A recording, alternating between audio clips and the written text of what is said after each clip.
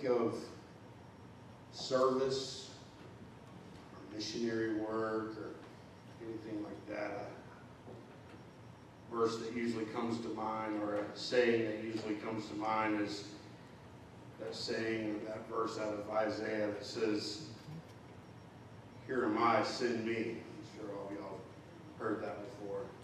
Here am I, send me. And that's a noble thing, and that's a thing to strive for. But we must realize that a lot happens before that, in that vision that Isaiah had. There was a lot that went on before he was able, from his heart, to genuinely say, "Here am I, send me."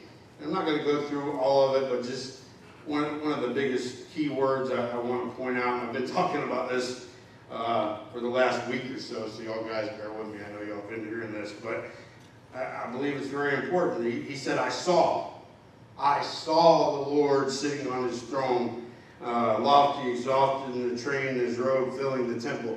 That was key. He was able to see. He saw the Lord for what he was in all of his glory. That was key, and that's what led to the next steps.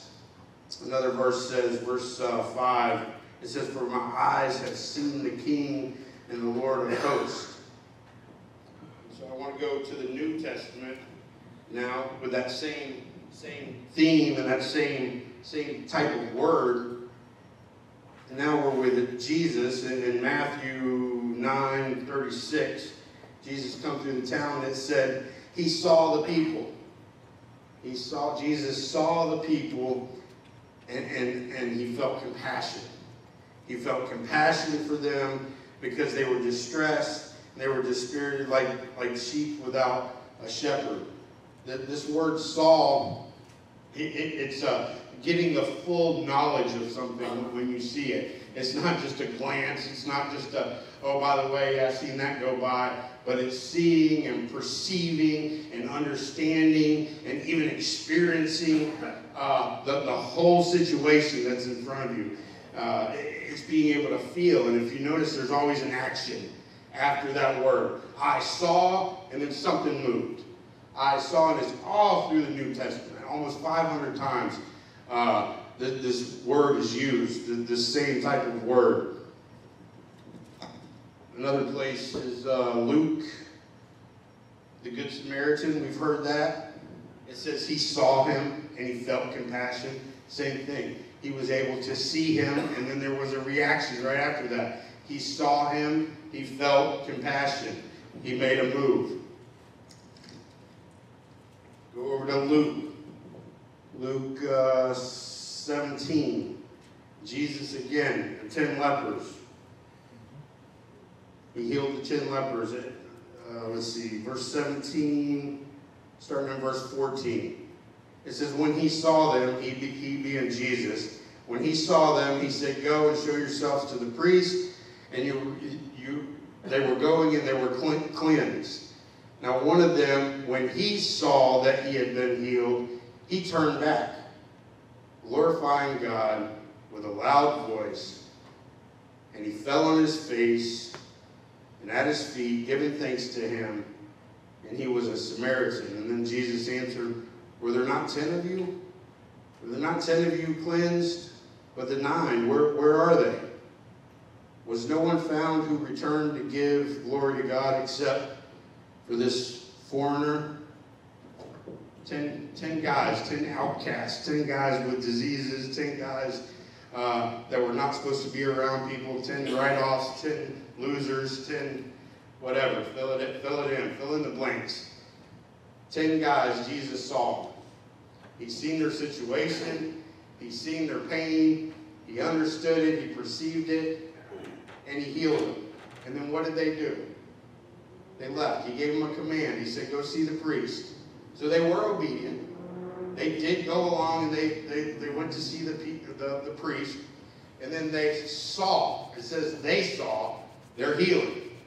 Same word. Same exact word. They saw. But out of them 10, only one of them actually seen it for what it was worth. The others took their healing. They went on about their business. I'm sure they had agendas. I'm sure they had family.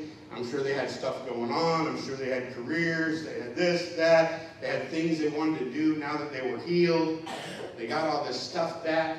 They saw their healing, and they seen it just as the healing, and they took off.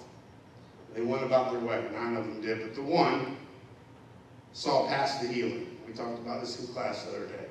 He's seen past the healing. He got the healing. Yeah, that's good. That's good. I got my wife back. I got this back. I got my probation's over with. I got healed from this. I got healed from that. I got my life great. I got salvation. Yeah, I'm blessed. Yeah, I got it. I see that. But he's seen it for what it was worth. He's seen who it came from. He's seen the whole picture.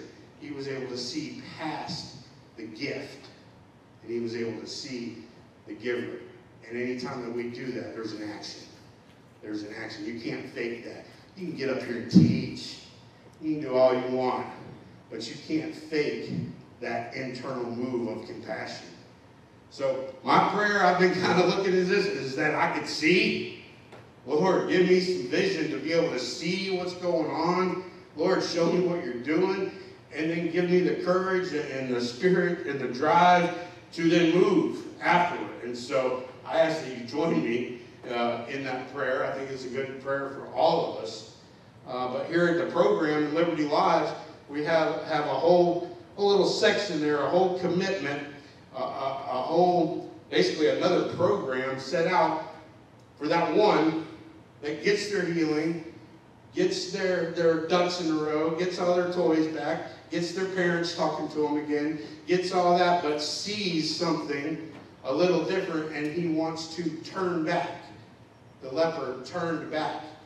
So we have a spot to help them and to cultivate and to bring out the best of their willingness and their obedience and their ability to see it for what it's worth and help them give back as a servant, just as Jesus came to be a servant. So it's called Servant Leadership Training. It's a 6-month commitment. The main spot for that commitment is the house man, which runs the house over there. And so they're the go-between between pastor, me, and the house. Let me tell you, that's a hard spot. You ever heard it runs downhill? That's where it runs, to the house man. The house man doesn't get to sleep. The door's always being knocked on. Everything's his deal. He's got all the problems of the sheep. And he's in between. It's a hard spot. But it can bring, how many know some good oil can come out of a crushing? Chad, why don't you come up and tell us about this 6-month SLT commitment here at Liberty Lodge. Let's give Chad a hand.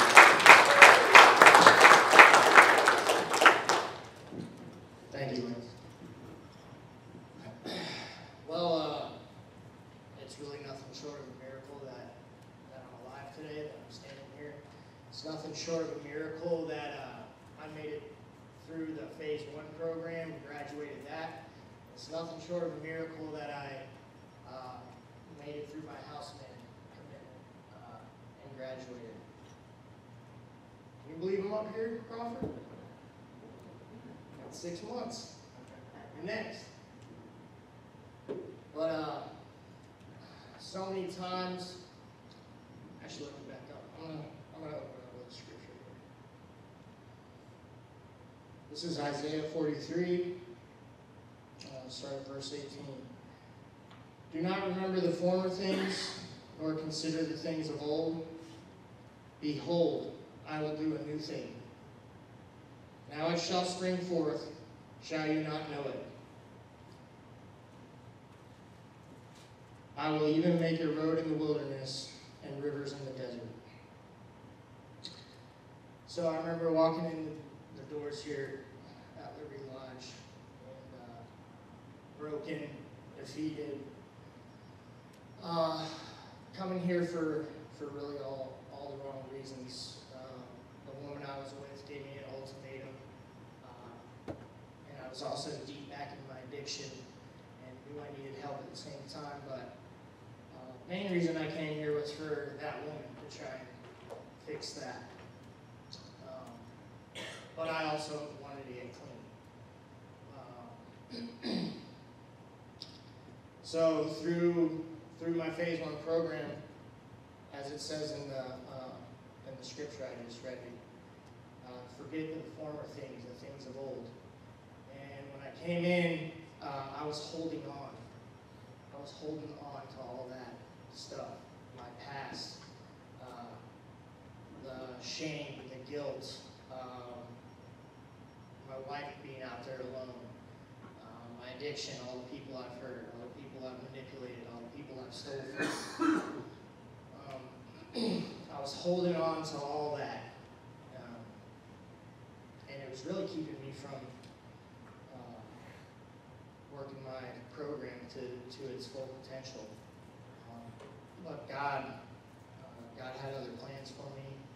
He moved me fairly quickly into a leadership spot, a lead man position. And that's when I finally started to get my sense of purpose back,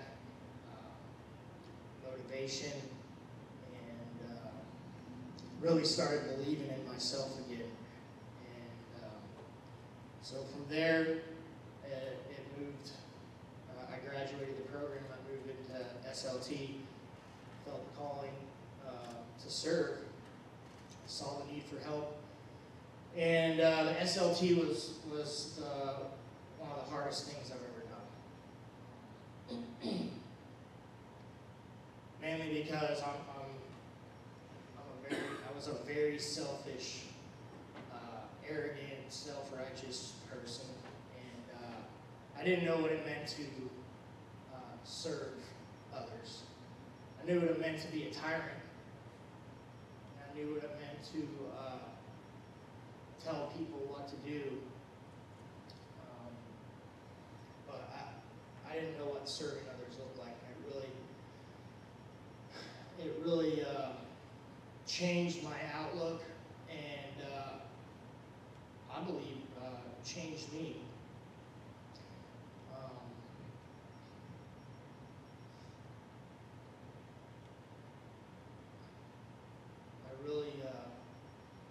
I'm really glad. There were so many times that I wanted to quit.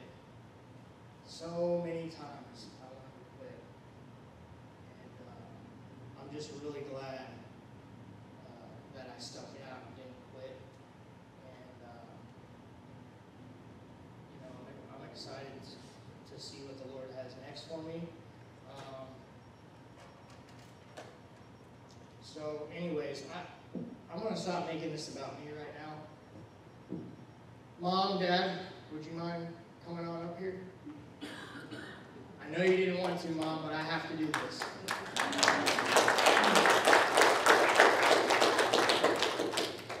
These are the guys with the real testimony right here. My poor parents.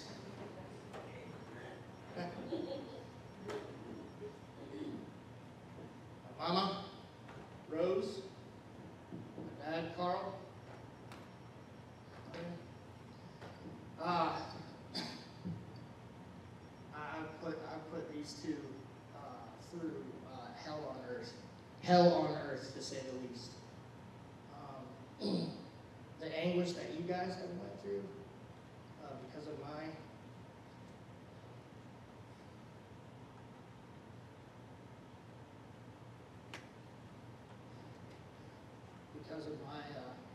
actions and the poor choices I've made far outweigh anything that I've ever went through. And you guys have stuck with me, and you've had my back through all of it. We've had our rough patches, but you guys have always been there for me. And I just really appreciate you guys. And I wanted to take this time to honor my mother and my father, since I've taken a lot of that, and I'm just grateful that you guys are still around, and you're here to see God moving in my life, and to to see me be successful. And I know that you guys have a lot of peace in that. And knowing that brings me a lot of peace. So I know I'm doing what the Lord wants me to do. And, just thank you guys. I love you guys. So, what I'll be doing next, I've talked with Lance, and I've seen the need for help here at this ministry. It's a small ministry run by really all the guys, and I wanna help. So whatever that looks like, that's what I'm gonna be stepping into, just helping out around here and moving forward. So I'll be here for a while. Love you guys. Mom, you got anything you'd like to say? I just want to thank everyone here for what they've done for him. This is the place he was supposed to be. This is where God led him. And I just can't say enough how much God has blessed us and him. Yeah, I'd like to say the same thing. Thanks to everybody here. It's like he said a couple of times, it's short of a miracle that we're here, that he's alive. And we're just very grateful and the power of prayer. You just never give up. You have a pretty powerful testimony yourself. Would you share that with the church? Yeah, I was diagnosed with cancer in July. And it's gone.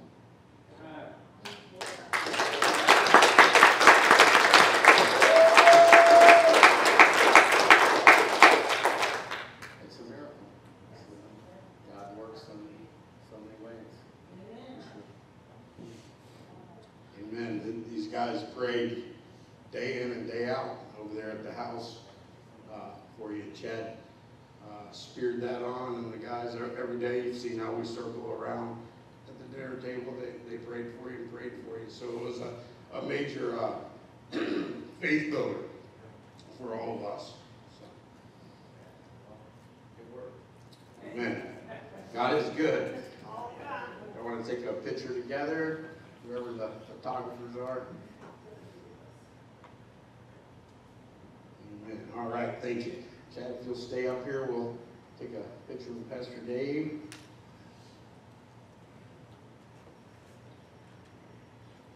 Damien, you want to come take a picture?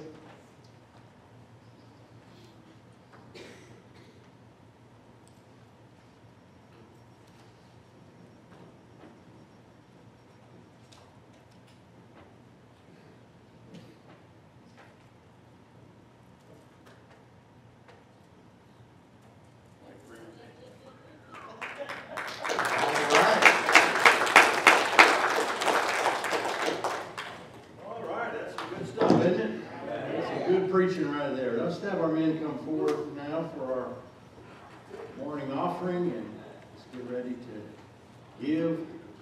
Please pray for the preacher during this time for our offering. Brother Watkins, why don't you pray us in today? Lord Jesus, thank you for this day, Father. Thank you for the testimony we got today.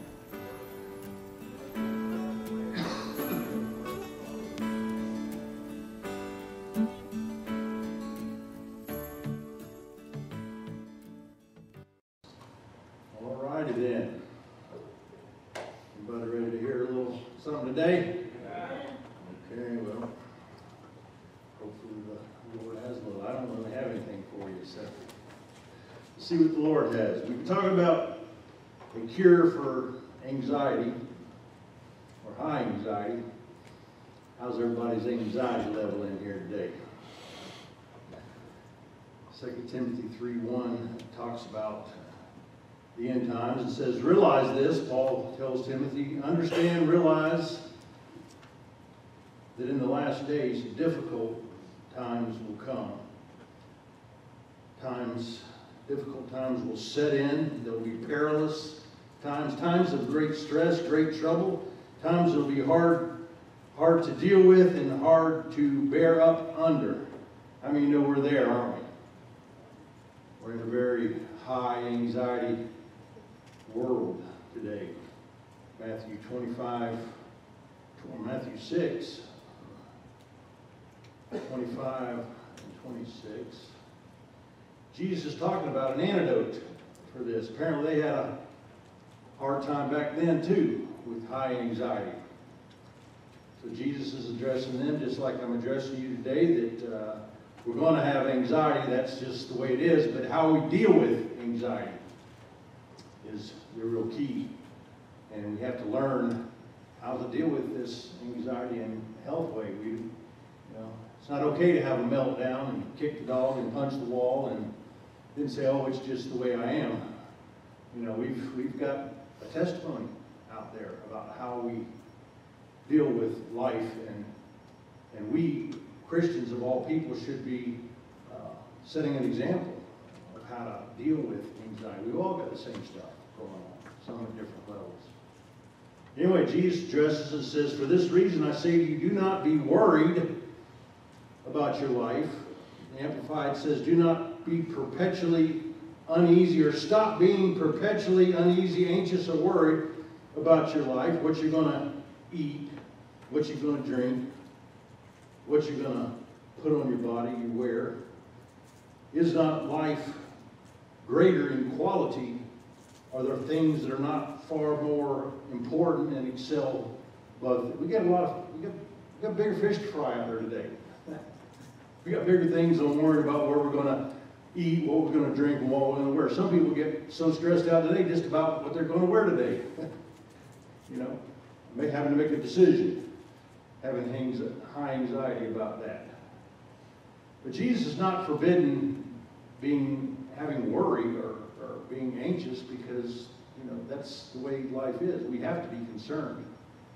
But he's talking about the sinful part of it. He's not forbidding just the emotions of it, but he's forbidding the sinful part of it, where we get excessive and obsessive and compulsive. I mean, I don't know what OCD is. Get wrapped around the axle, bent out of shape. He's talking about this perpetual, ongoing anxiety that we have that keeps us from being able to do what we need to do. People talk about control. Control freak. Let me tell you, but you better be in control of your life. If you're not, that's part of our problem in our addiction. And guys, we weren't in control. So there's nothing wrong with what we call healthy control. We've got to pay the bills. We've got to take care of our health. We've got to be concerned. We've got to deal with these things, but we can't get so overly concerned and have a high anxiety to the point where it becomes sinful. Jesus goes on and says, look at the birds of the air. They do not sow nor reap or gather into barns, yet your heavenly Father feeds them. Are you not more important than a bunch of birds? Birds of the air. I've been having a beef with birds.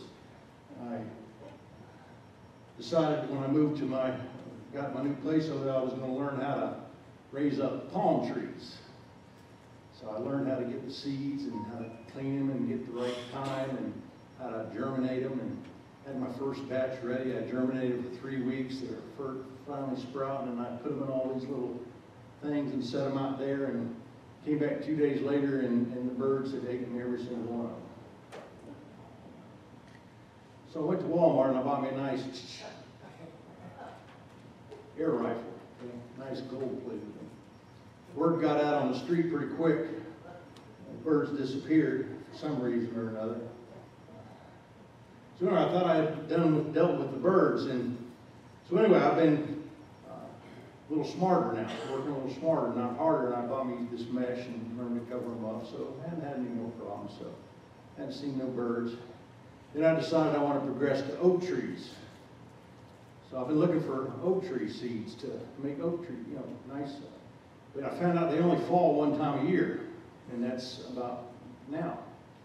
So I've been waiting for oak trees. So I went around all over town trying to find oak tree seeds, and I realized the birds done already ate them. Here, missed my window. So anyway, I'm over in Orlando and I'm eating, and I walk into a place over there, and all of a sudden I see acorns everywhere. These places. I said, how in the world? But it was in a business area where there was obviously no birds. So, I picked up like 100 of these babies. And brought them back home and read up on them, germinated them, got them ready to go, planted them, did all that. Doggone if I didn't come back, and them birds had crawled under the mesh, ate every one of my seeds, and just a big hole in every one of them. My OCD kicked in. Couldn't get birds off my mind. Trying to pray and spend time, and for 3 hours, them birds were in my head and eating my lunch, tapping into my control issues. So I could hear them birds talking about me. So this time I went and got my AR-15. I think we've taken care of the bird problem. But how silly. God, birds are birds. Birds don't worry about what they're going to eat, what to drink. We do. We're the only people that get uptight, bent out of shape, having panic attacks, meltdowns over some silly birds. And I had to laugh, and the Lord said, what have you been preaching on, man?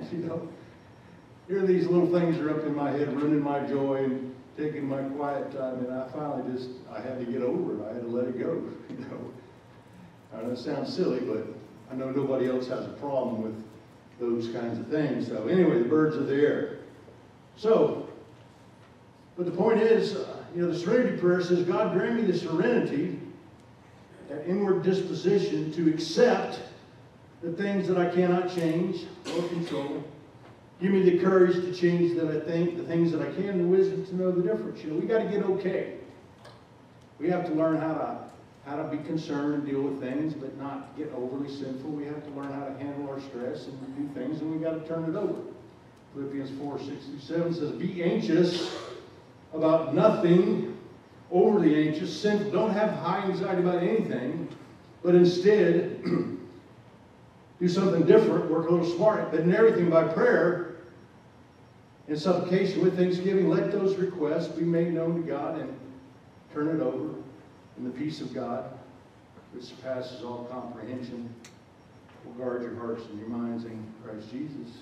So I had to turn my birds over to the, I had to turn that over to the Lord and let it go. But it's that way with all of us. We're going to have these times. And we got to learn how to work smarter and not harder. Instead of worry, we need to just start learning how to pray, turn things over to the Lord. God is God. God's in control. He's big enough. He can handle things, and we need to learn to work together with the Lord, don't we?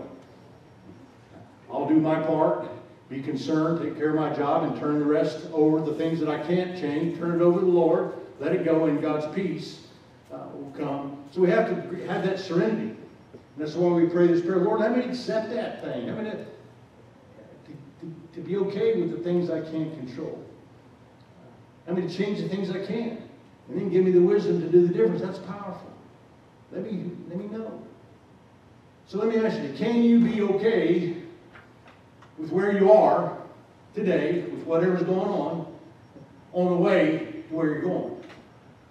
God cares much about how we're waiting and what we're waiting for. Sure, God wants me to have palm trees and oak trees. It's kind of makes sense, but He's more concerned about that, So a little lesson for me to learn. But it's big, it's huge, about things. If God cares about those little birds, how much more does He care about all of us? So we've got to learn how to take things over. So can you be okay today with what's going on in your life, with your marriage the way it is, your finances, your health? Can you be okay with things that aren't quite the way they are without having to be concerned, without being overly sinful and having a meltdown over these things? Some things we just got to let it go and move on. And it's hard. OCD. I remember dealing with my OCD one time. I'm sitting right here and somebody had moved a plant on the stage. And I was like the whole time, right in the middle of worship, I'm up here almost ready to go up here and move this plant around, and I'm going like, man, what you? Right then I realized, man, I'm sick. That's a problem. So I had to start right then to say, no. I'll get it during the offering time. But anyway, we've all got stuff like that, don't we? So the point is, we're supposed to be lights unto the world, salt of the earth. We're supposed to be representing God. We're supposed to be handling these difficult times and better. So I don't know about you, but I'm trying to learn how to work a little smarter and less harder. Let's turn this morning to 1 Timothy chapter 6:6.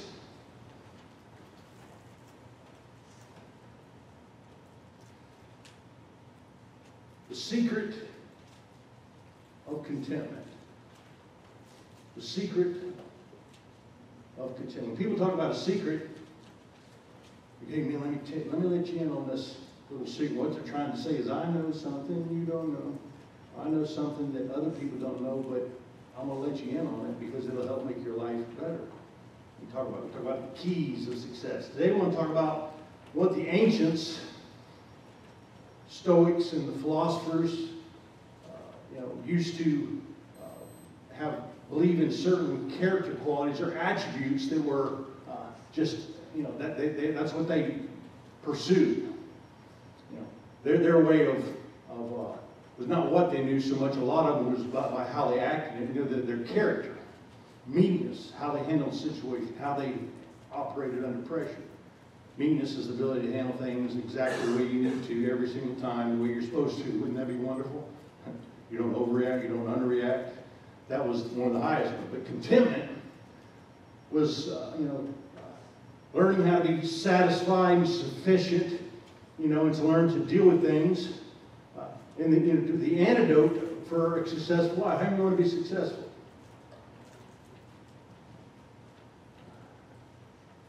So my question today, is God enough? Is God enough? Or does it take God plus something to make us happy? Paul's talking to Timothy. Love Timothy, especially as a pastor, because we can learn a lot from older people, can't we? Or we should be. My problem is I never listened. But we can learn from other people's mistakes. There's a lot we can learn. And Paul's been in the game a long time. He's been discontented. He's been content. He's been shipwrecked. He's been beat. He's, all kinds. Can you imagine all these things he's been through? Now he's an older man, and he's raising up a little grasshopper, a little disciple named Timothy.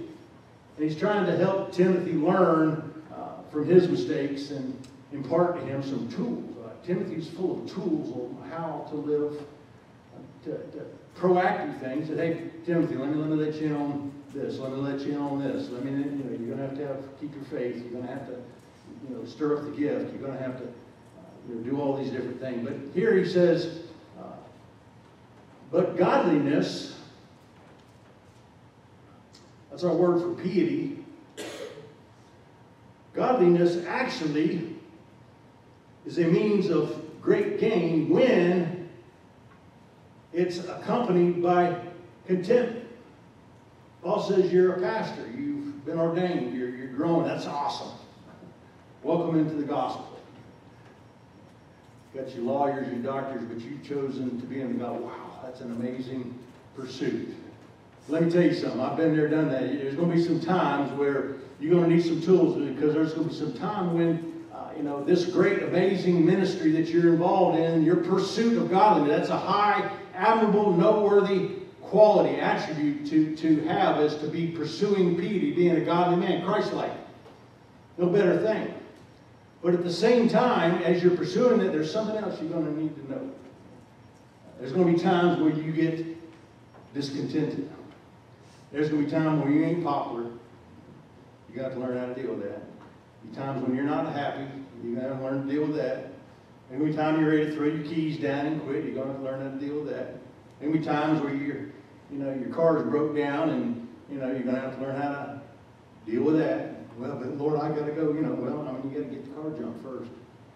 And there's going to be times when your health is not good, and people are wanting to fire you. You're unwelcome. It's not convenient. And there's going to be times where you're going to have to do that. So as you're pursuing this wonderful guy for a lot of good things, but at the same time, remember that godliness is a means of great gain. It's a high achievement. It's a very noteworthy thing, but it has to be accompanied with contentment.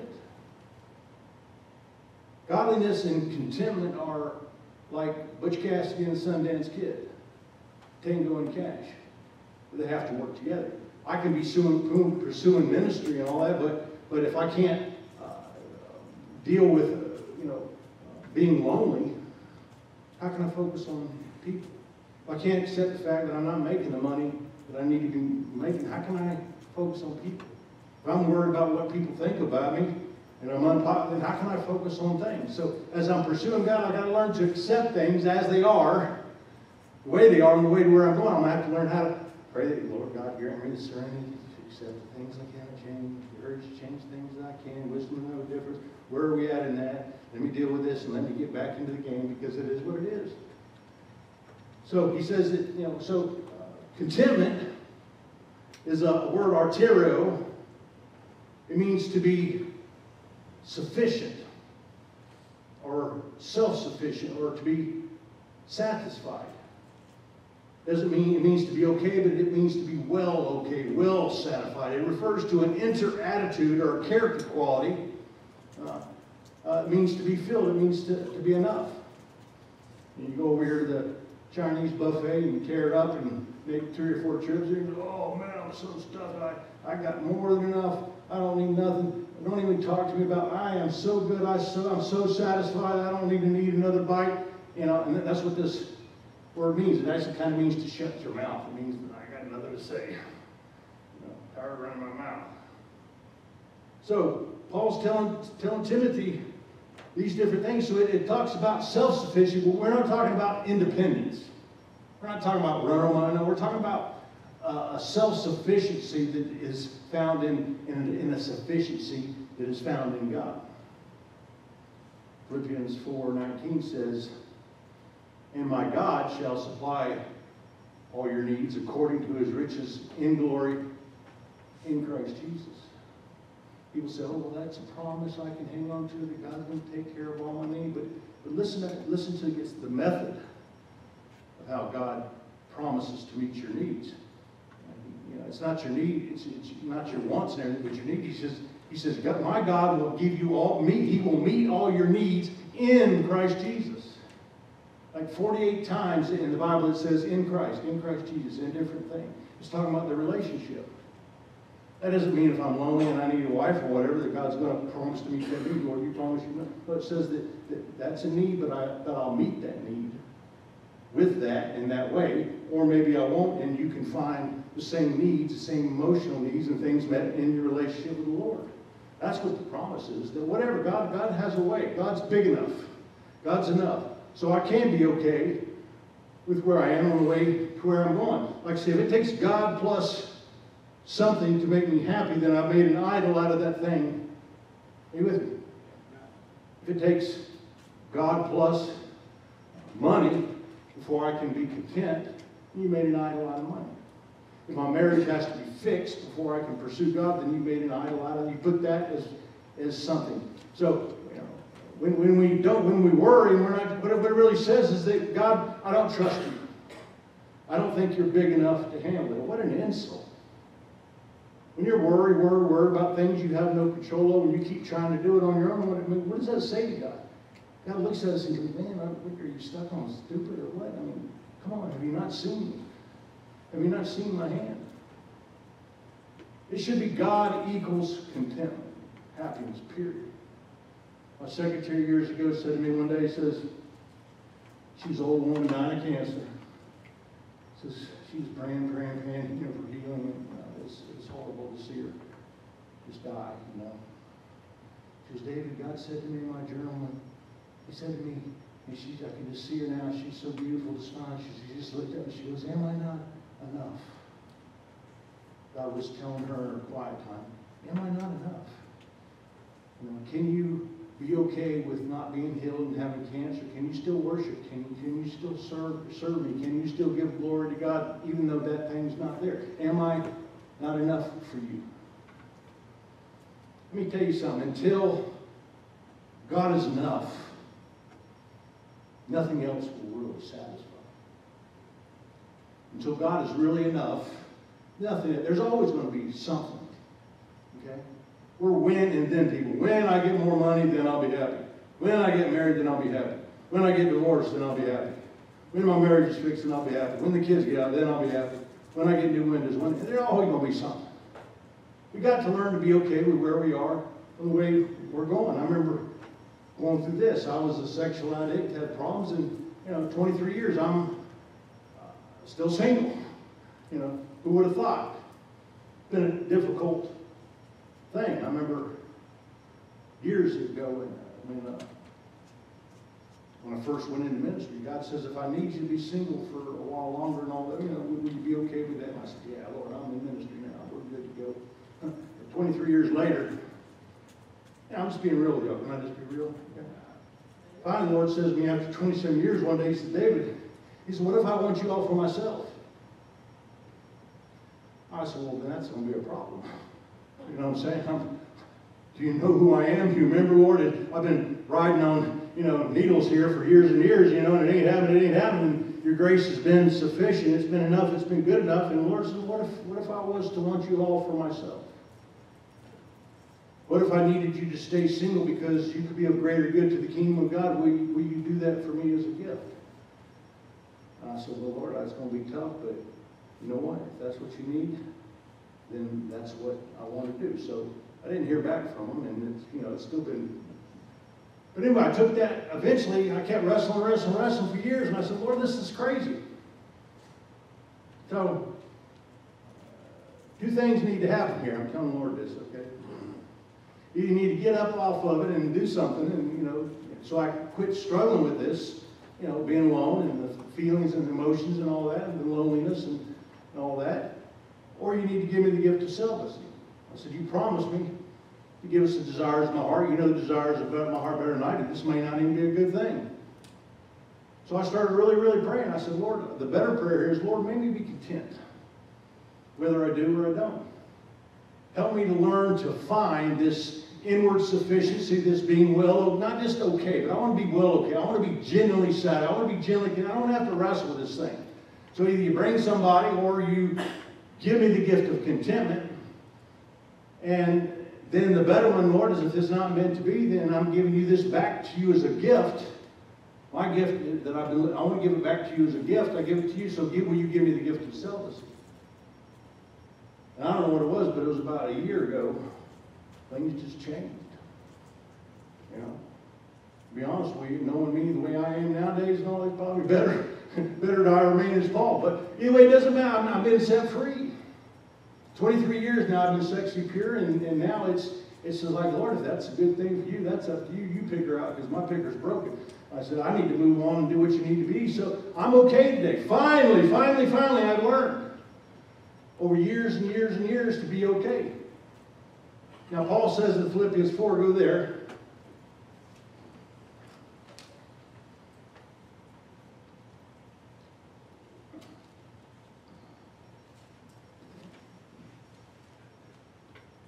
Paul's an old man now, Philippians. In Philippians, the context of the background and history of this thing is that Paul's, he's been out in ministry.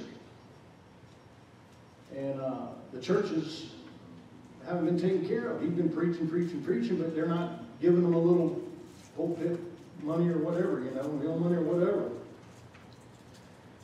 So that's where that, or you to muzzle the ox while he's threshing, that's where that thing came from. A laborer is worthy of his wages. And so he had a good point, but he said, look, either way, if I'm preaching the gospel and that's my job, you should be, and you're getting fed, then, you need to pay me. If I'm eating a Whopper at Burger King, I need to pay. I don't eat at Wendy's across the street and go over to Burger King and pay, So I need to pay where you play, where you're being fed. You need to, if this is where you're being fed primarily, then my thinking is this is where you need to put your money back in, whoever it is. So anyway, he's going through all this, but he said, hey, let's just turn this thing and let's look at this thing from a different perspective. Verse 10, he says, but I rejoiced in the Lord greatly that now at last finally you have received or revived your concern for my financial needs. Indeed, you were concerned before, but you lacked the opportunity to give. So he says, okay, whatever, we'll take the high road. You haven't been given back to me because you didn't really have the money and you lacked the opportunity, but now you're starting to show concern. So I appreciate that, but let me tell you about me. and where I'm at.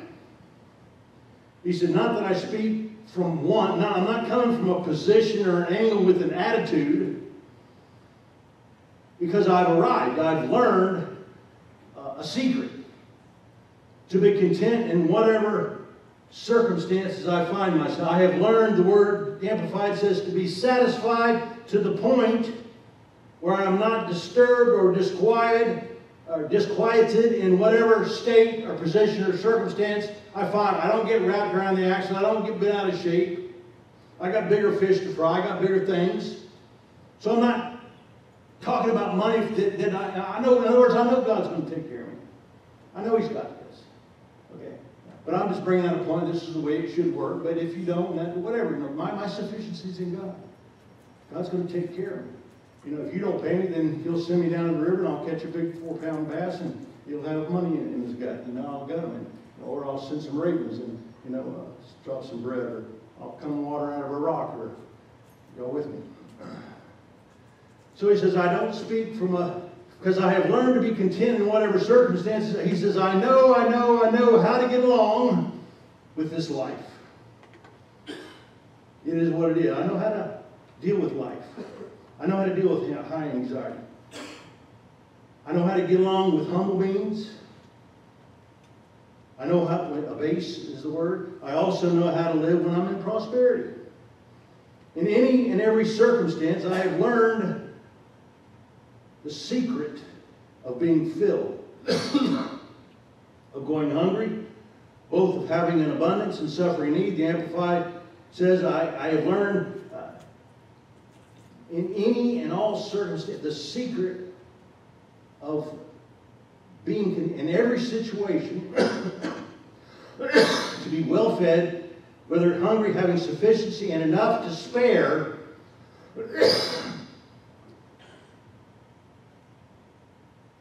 giving me everything that I want and what I need. What Paul's basically saying here, he says, look, I've finally, I've been in ministry. I've learned that, yes, these people are going to give money. There'll be seasons where they're giving money. Money will be coming off. But there's times where it's not going to be so good.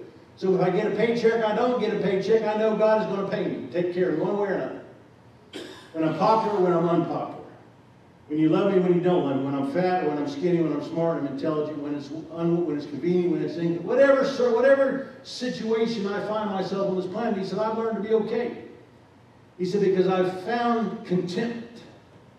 I've learned how, the word learned is the word school, or to be educated or initiated, refers to a process. Okay, you go in and you take Adam's arithmetic, and then you make it to algebra, and then you make it to calculus and then physics, and it refers to a place where you go through an internship, you get initiated, and next you become a teacher. You've been schooled, you've arrived, you've got your diploma, you've learned everything you need to know, and now you can look to me as the schoolmaster of mathematics. Paul says, man, I've been on the street a long time. You know, Paul was mentally single. Do you realize that? I won't go into all that today, but I got a whole sermon on Paul's struggles about being a single man in ministry out there, okay? Paul says, I've been single, I've been lonely, I've been tired. People stoned me to death. I was shipwrecked, beaten. All these different times I was received the lashings of the Romans, and I've been there, done that. He said, I've gone through the school of hard knocks. He says, I want y'all to learn. I appreciate you money to do that, but he said, let me tell you about something bigger than that y'all can learn too. Regardless of whatever you do, this is the way I live my life. I've learned to be. The word means to shut your mouth. That means I've got to the point where I quit whining, complaining, and moaning, blowing, and Lord, you got this. Lord, zip. I'm letting my gator, Lord. I know you're in control. Don't know how, don't know when, but I'm okay with where I am and where I'm going. You promised to meet my needs in the relationship, so I'm going to abide in the relationship. I'm going to carry on with the gospel, do the things I need to be, and God's going to take care of me. That's simple. Then he goes on and says, verse 13, awesome, refrigerator, everybody, circle this. Because I can do all things through him or because of Him, because of this tranquil, this inner serenity, this disposition that I'm in. Despite the externals of all the external things going on, I've got needs, I've got concerns. The externals, it is what it is. But internally is where I find my sufficiency in my relationship. Despite that, what I see, feel, and think, I've got an inward disposition that is all is well with my soul. How many of you ever heard that? It's all is well. You sing all is well. It's all good, baby. Yeah, it is what it is. Yeah, getting a little fat, losing some teeth, got some arthritis, I'm a little skin, whatever. It's all good, baby. God's got this. God's in control. What do I need to worry about? I was thinking about buying this T-shirt. How many remember Alfred E. Newman? You're a young one. Anyway, he was a character, cartoon character that he would be going through life. A bomb would blow off up over here, and a car would crash, and he'd be going like, "What be worried? What be worried? What be worried?" He didn't worry about nothing. But really, in reality, we should be cruising through life saying, "Oh, that's a bummer, bummer, bummer. What be worried? Why do I need to worry?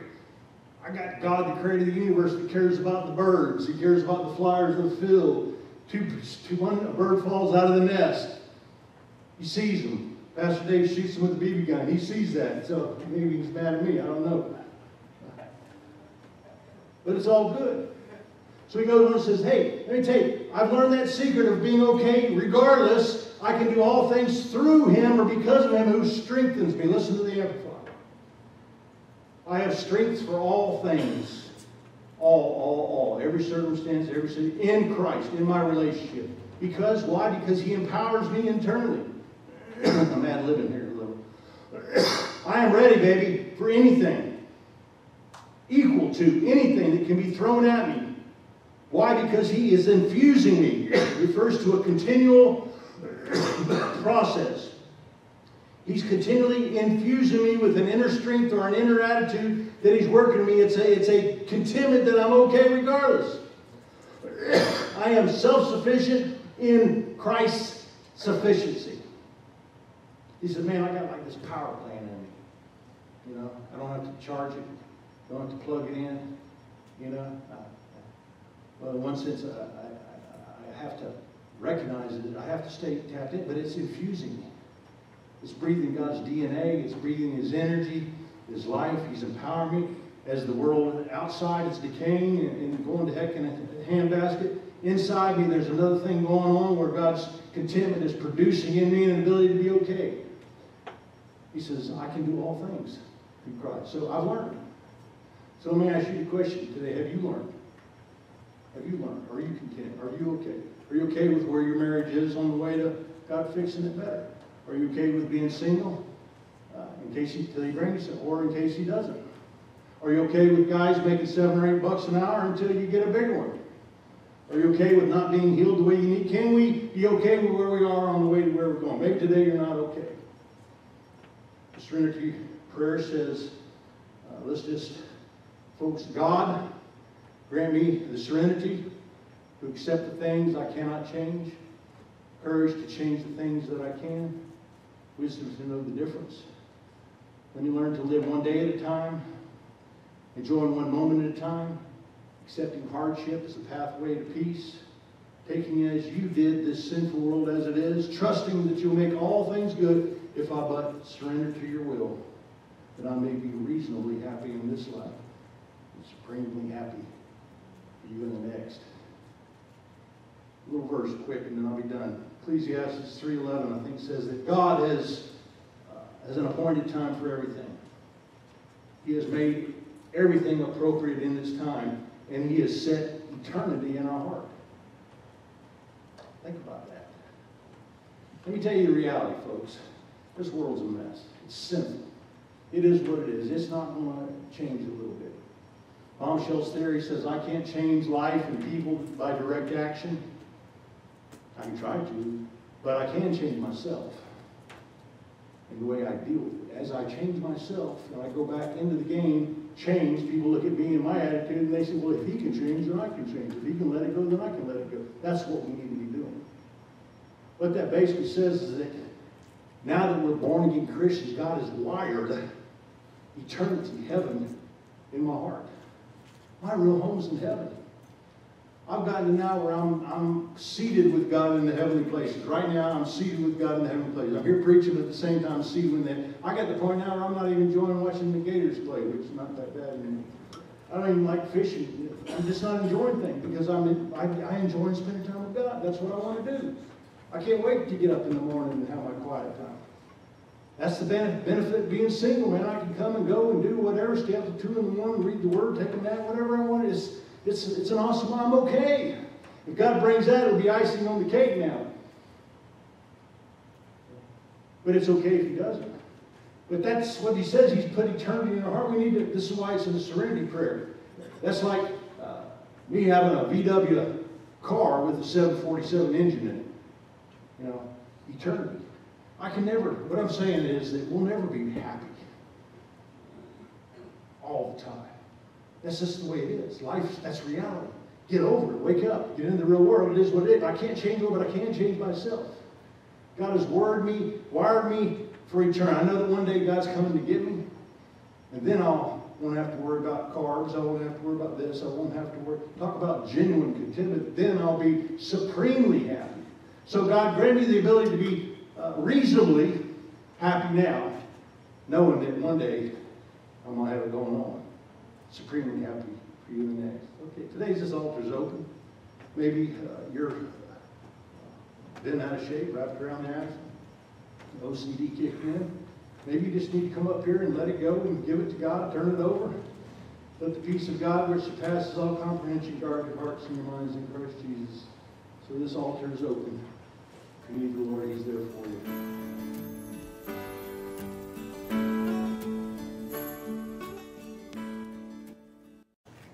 Amen. Let's all stand. Hope you enjoyed today's service. Lord, we just love you. We appreciate you, Lord, as we go now.